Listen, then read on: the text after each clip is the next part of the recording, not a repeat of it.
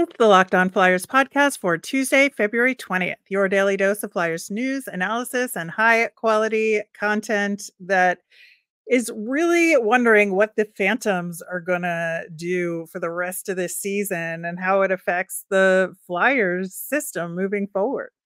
You, me, and a whole bunch of fans. Your Locked On Flyers, your daily podcast on the Philadelphia Flyers.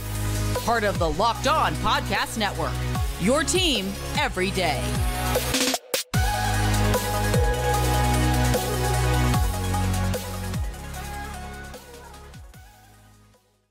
Hey there, and thanks for making Locked On Flyers your first listen every day. I am Rachel Donner, and you can find me on the app formerly known as Twitter at @rmiriam. I'm here, as always, with Russ Cohen, who's on all your favorite social media apps at Sportsology. We are at Locked On Flyers on Instagram, Threads, Blue Sky, and Twitter as well. Today's episode is brought to you by FanDuel. Make every moment more. Right now, new customers get $150 in bonus bets with any winning $5 bet. That's $150 if your bet wins. Visit FanDuel.com/lockedon to get started. You can find us over on YouTube or on the SiriusXM app or anywhere you listen to podcasts. Subscribe to get our latest episode as soon as it's available here on the Locked On Podcast Network, your team every day. Russ, the Flyers did have practice yesterday, and Tyson Foerster was there, which was good to see. That's He good. was in a non-contact jersey. And after practice, John Tortorella said that he'll play when he's ready. There isn't really a specific timetable, but I think this is like a good week for him to get back going and figure out where he's at. Yeah. I mean, a game that you would think they'd want him to jump into would be the Rangers on Saturday. That would make sense because that's a tough game, and you want all hands on deck if you can get them. Yeah, I think that weekend back to back is looming, and I think that it would be a good game for him to get back into the lineup. It was really interesting post practice media availability for Torts, because I think he really continued his kind of openness that he did after the Stadium Series game. I thought that he was pretty forthcoming and thoughtful with his answers to questions. He talked a little bit about Garnet Hathaway and, what he's meant to the team so far, and that, that he's brought a little bit more than expected, even though the numbers may not be there, which I just thought, the little things he had to say there. Talking about Nick Seeler, especially because they didn't really get to celebrate that goal as much because the Flyers lost the game. But, now that a little bit of time has passed, he was just really happy for him that he was able to get that goal. And, he's an easy guy to pull for. And that one of the things he did say about Seeler was that he was one of the best on the team at getting the puck to the net, like not scoring or contributing to the scoring play, but like getting the puck from the blue line into the net front area. And I was trying to think about that. And I think, honestly, he's right in a lot of ways. Like, you see Nick Seeler crashing into the zone quite a bit and then just kind of bouncing at that point and letting the forwards do their thing. But I think in that way, he's a pretty effective defenseman. Yeah, I think there's truth to that. I also think Zamula can do the same thing. That would be my retort on the Torts. But yeah, I think there's some truth to that. Yeah, and one of the other things we've talked about pretty frequently is potentially splitting up Seeler and Walker as a pairing, mostly because if they're going to potentially trade Walker, you got to see where Seeler fits, and then if you're going to trade Seeler, where does Walker fit? Or you could trade both of them, but I think that that is a valid question on our parts. And Torts has kept them together because as a pair, he thinks they're the Flyers' best pairing thus far. Well, if they're the best pairing, they should be the second pairing then. If they're the best they are pairing. Sometimes, but they haven't been since Drysdale's here. So why aren't they all the time then? See, this is where I can't believe everything John says, because you don't keep your best pairing as your third pairing. Yeah, and I think that Drysdale is still like they're trying to figure out where he fits in this lineup, and so and without splitting up Seeler and Walker, and there's only so many other ways you can put the guys together, and that kind of, pushes Walker and Seeler down the lineup as they try and figure this out. But I just thought it was really interesting that, given everything and given how close we are to the trade deadline, are they keeping them together also to showcase them because they are at their best when they're together?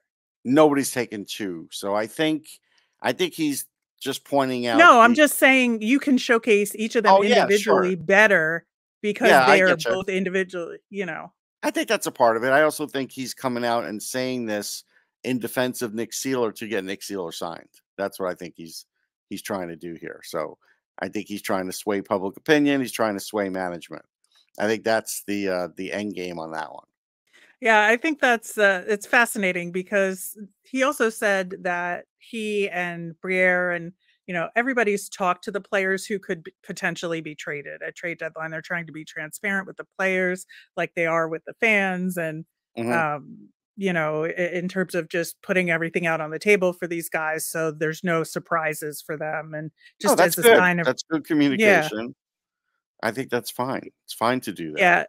Yeah, just doing it to show respect. But, I think that all of this, talking about Nick Seeler, talking about Sean Walker, leads to the continued trade rumors conversation about Sean Walker. And on 32 Thoughts, Jeff Merrick and Elliot Friedman talked about him, and that there was sort of a meeting that took place in Toronto when the Flyers were up there with Walker's agent and management, and that that there's a greater possibility of him signing with the Flyers now. Look, if you're going to tell me it's going to be low fours to mid fours, I'm not signing him. I don't care if it's for 1 year at that amount. Like, they have to start moving up. See, the one thing the Flyers have not done a good job is with contracts. And you can't blame Chuck Fletcher, because Chuck is not in charge of all the contracts that have ever been signed with this club. And I think Owen Tippett is the one that I say, okay, I really get it. But you can start looking down the list of some of the other ones. And again, there has to be a timing of when you think Mitchkov's going to get here and you're going to turn the corner and you're going to have as much cap space as possible to be as good a team as you can as possible based on whoever also will come up. So you have to envision you need 3 or 4 to 5 players with low salaries, and you're going to need those other players that are going to get higher salaries. And Mitchkov won't be one of those guys to start, but he'll be one of those before you know it. But you're still going to want to go into free agency, and that's and dip in and get, and still even probably upgrade on defense even then. And that's where this all comes into play, because again, you look at the age of Sean Couturier, you'll even look at Travis Sanheim at that point and reevaluate. He's not an old guy, but you're going to reevaluate. All those things get reevaluated at that time. And a lot of it doesn't match up now. So, like, let's say Walker says, if it's a 3-year deal, I sign, and they do it. Well, that complicates things then. It complicates for players that can come up. And again, I don't think 4.5 is a good number for him. He's proven it for 1 year. And really, to be honest, I feel like in the second half, he's not quite as good as the first half. He's still good. He's a good defenseman, don't get me wrong, but he's not scoring as much. There's not I've seen a few more turnovers. I think you'd agree with that. And so I would give him 3.75, and I give it to him for 2 years. And that's it. That would be the max. But I really would not want to do that, to be honest. But that would be if I had to do it, if ownership says, like, I'm the cap guy, ownership says do it, then that's the number I give him. I think that makes a lot of sense. Yeah, I don't want to overpay for him either, especially given the Ristolainen complication here. Correct. Where you can't really move him given injury status. And he already makes too much, and you can't eat salary on him. I'm sorry, but I don't want to retain salary on Rasmus Ristolainen when we have so much other retained salary, and you want to be hitting your stride in 2 years in terms of the cap. And I just don't think that's possible if you retain more money. Yeah. If you buy him out, the number's not great. And that runs at least as many years as Kevin Hayes' contract, might even be one more. And if you don't, and let's say you eat another million, 1.1, let's say, to get it to 4, well, now you're talking about what's Hayes 3 more years at 3.5, something like that, Yeah. or at least 2. And now you're adding to that. Now it's 4.6. So now whatever the cap goes up, pretty much you're back at standstill. And here's the thought, and I understand this thought. If we could do that retention and we can get rid of Risto and we're keeping Walker, then the money's a wash. It might be you're probably overpaying for Walker at that point, just so you can get rid of Risto and feel like, you got the right guys contributing. And I don't think that's a good strategy. Even if it's a wash, I don't think it's a good strategy, because now you've just overpaid someone else to get rid of your previous problem. Right. And it doesn't solve your glut of defensemen problem that you have either. And you don't get anybody any chances who's below them in the depth chart. Like, nobody gets a shot. And so then if you're a defenseman, like, do you want to get drafted or signed by the Flyers? No, you don't, because you're not going to get to play. Like, that's just what it comes down to. And it depends. If you're a really high-end one that's going to be in the league in 2 years, maybe not. The regular that take 4 years, I still think they'd be okay going to the Flyers. But you make a point, if you ever got in the position where you can get one of those top guys, you might not want to do it, or in a trade. Yeah. So lots more to talk about on that front, and we will, of course, do that if anything changes or the Flyers make any moves here.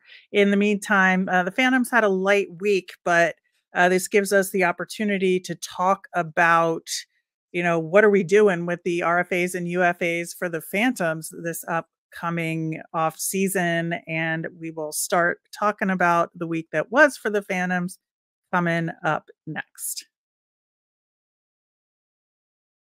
Get all the buckets with your first bet on FanDuel, America's #1 sportsbook, because right now new customers get $150 in bonus bets with any winning $5 bet.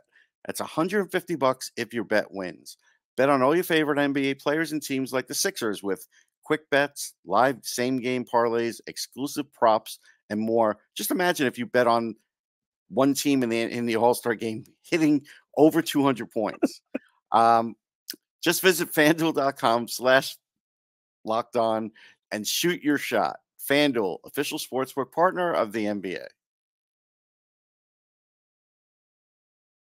On tomorrow's show, we will be previewing the matchup against the Chicago Blackhawks. Torts talked about that as well, that he recognizes that it might be a trap game and they've got to get as prepared for that team as they would any other. So hopefully that will be the case, and we will talk about that and answer your mailbag questions on the show as well. So email us at lockedonflyers@gmail.com. You can post a comment over on our YouTube channel or send us a message on Twitter. So the Phantoms this week only had one game. I mentioned this last week that there was a rescheduled game. They were supposed to have had 2, but there's really only the one. And it took place at the same time as the Stadium Series game for the Flyers. So not a ton of eyes on it from the Flyers world, I would say none. se. But I'll be fair and say there might have been a few diehards. Yeah, they did sell out the arena. So I mean, if you're there, but I mean, I'm talking TV. I'd say TV, you almost have no chance. No. The Phantoms played Syracuse. They lost 2-1 in this game, and gets them at 7th in the division still. They're still chasing Springfield and Charlotte. Phantoms have games at hand on those teams, but there's only 26 games left in the season. You're running out of time, really, to make up that ground here. And you have to play pretty consistently in order to do it. And that's kind of like part of this conversation we're having here. In this game, Felix Sandstrom was sick, so they had to call up Nolan Mayer to back up Parker Gahagan, who wound up playing in net for the Phantoms in this one. They played Syracuse. Phil Myers is on Syracuse, so that was nice to see him. Good old Phil. And we saw him with Tampa a couple weeks ago when we were short on guys. Yeah, he played. Yeah. So Interestingly, all 3 goals in this game were scored on the power play. Hmm. Nobody could get a 5-on-5 goal in this one. Both goalies, I think, played really well. That was part of it. Gahagan had 24 saves on 26 shots. Both teams wound up with 26 shots on goal by the end of the game. And the only Phantoms goal that took place, Rhett Gardner scored. It was a redirect net front on a really great play, actually, by Bobby Brink. Okay. A really nice move to be able to dish the puck net front for that deflection on the power play. And that power play unit looked pretty good, I would say, overall. They just only scored 1 goal in that game, but they didn't have a ton of opportunities either. So, the problem is they let in 2 power play goals by Syracuse, and that was the game. That's the game. Yeah. Yeah. It's a shame here because, like, if you could justify Ollie Lexell's existence with the Flyers right now, I'd be like, okay, there's nothing the Phantoms can do, but he's not playing. And if he's not playing, Yeah. why is he continuing to travel with the team? I'm happy he got to warm up in the stadium series. Don't get me wrong, but at the end of the day, the team needs him to play. If he's just gonna get scratched, I mean, it's a situation that I don't think is ideal. I will say it like that. Yeah, and you consider all the amount of time that Ali Lixell has spent away from the Phantoms, right? He's only got 33 games played with the Phantoms this season, and he still has the highest points per game of anybody on the Phantoms at 0.85. Nobody else has matched that in the interim since he's been off and on with the team. And I just find that to be frustrating and fascinating at the It same is. I time. mean, and look, as the player, yeah, he's making more money because he's drawing an NHL salary when he's up with the big club. And he's happy to see his friend Sam Erson. I've seen them doing a lot of chit chatting, so that's good for him. But at some point, guy needs to play. Yeah, I think so. And with the team, Tanner Laczynski is injured Yeah. and is out. Garrett Wilson, who, frustrates the heck out of me because he takes too many penalties and gets in too many fights for my taste, despite the fact that he can actually play the game. Mhm. It's just made their offense suffer quite a bit. And I think that having Ali Lixell would certainly help mitigate that situation. Yeah, no doubt, and probably would help lengthen them and give them 2 good lines instead of 1 good line. Yeah. Yeah. And it's just so tough because I understand what they're trying to do and they're trying to simplify their game because the lineup isn't what it could be. But also, like, I just think guys that should be doing more from a points production perspective aren't. And even the guys that have taken steps forward on that front, it's not enough because they just don't have all the pieces there. And I think that sort of leads us to these conversations we're having about, we just talked about, like, who on the blue line side of things is getting a shot with the Flyers. Right, and listen, everybody's a pro, but there is a point where if you'd given somebody like Adder a couple of games with the big club, it would do a lot. And that would also, save the Flyers from having to go into some of these weird situations or less than ideal situations. But they have so many defensemen, they're not doing that, right? Maybe after the deadline that will occur. But even teams like the Maple Leafs, they're using way more of their farm system than the Flyers actually are. And, and sometimes it's necessary. And sometimes, again, it doesn't always have to be Bobby Brink or Lexell coming up. You could just bring somebody up and just say, hey, we got this temporary injury. You'll be up for a couple of games and then you'll be down. You can do that. You actually can rotate players. And sometimes you will get more mileage out of those players for doing it. But, I know it's easy for people to look at the roster and say, well, who would you do that to? There's nobody that's earning their call up. But that's not really true.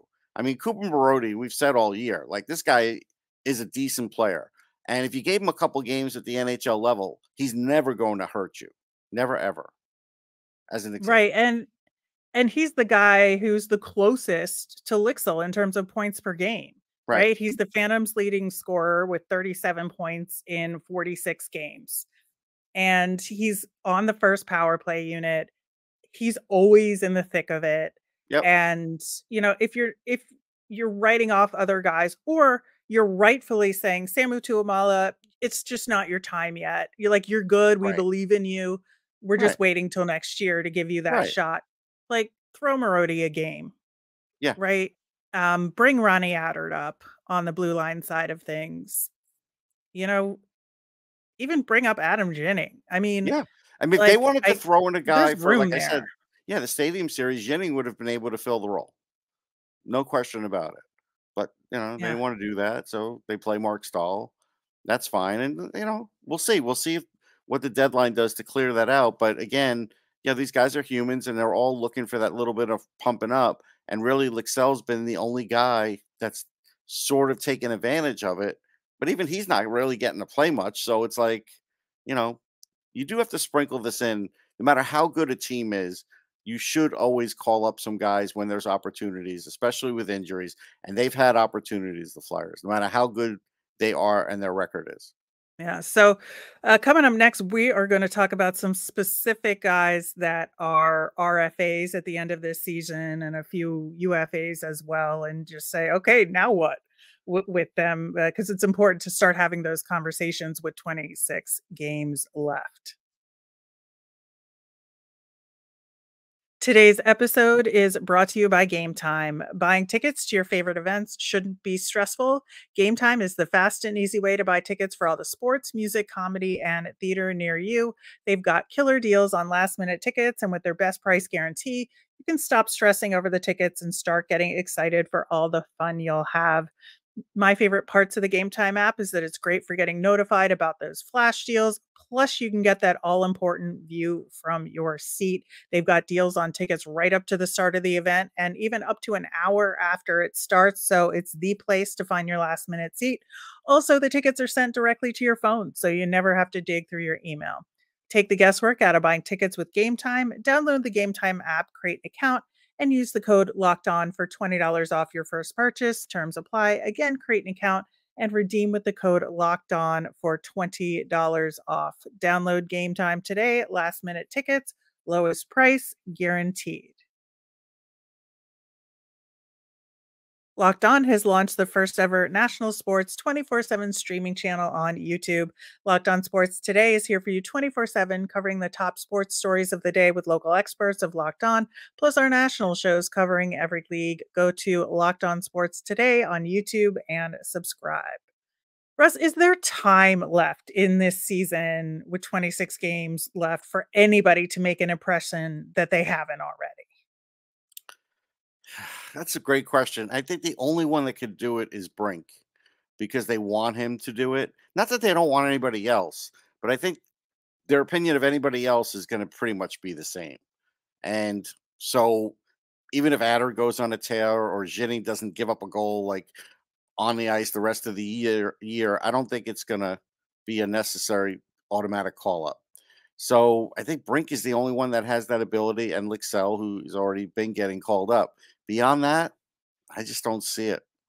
Yeah, I agree with you there. And I think, as far as making an impression goes, like not just for call-ups, for what they think of him and what their plans are for this player for the remainder of the season. Well, there could always be improvement for that. So, I think for Adder, it's important. I think for Yinning, it's important. They're the only two that I really feel like could be up next year. I know people are going to Yeah. argue about that, but I don't really look at him. Denoyer is too far away. Allison won't be a Flyer. I don't think Andre's ready. I think Grands could, but he's not going to get the chance. There's too much standing in his way. So, Andre could finish out strong and he'll get a look in camp and everybody will be like, yeah, he's getting real close. But like, if we talked about some of those other things, like, where's he actually going to play? Right. Right. Well, so in terms of guys coming up that'll be RFAs this year, Bobby Brink is obviously number one on that list. And you know, they're 100%, I believe, going to qualify him, and Yeah. the intent is to have him around. I would say I'm like 95% sure about that with Adam Yinning. I think they believe in him as No, I well. think they do. Uh, yeah, I just think like Wade Allison, I don't No. know. And yeah, Mason Millman's a no, and Will Smolik, Yeah. the weirdest signing, also a no. Yeah, But that's a no too. Like how much? I mean, I feel bad for him. He's not a bad player. There's just no right, spot for him.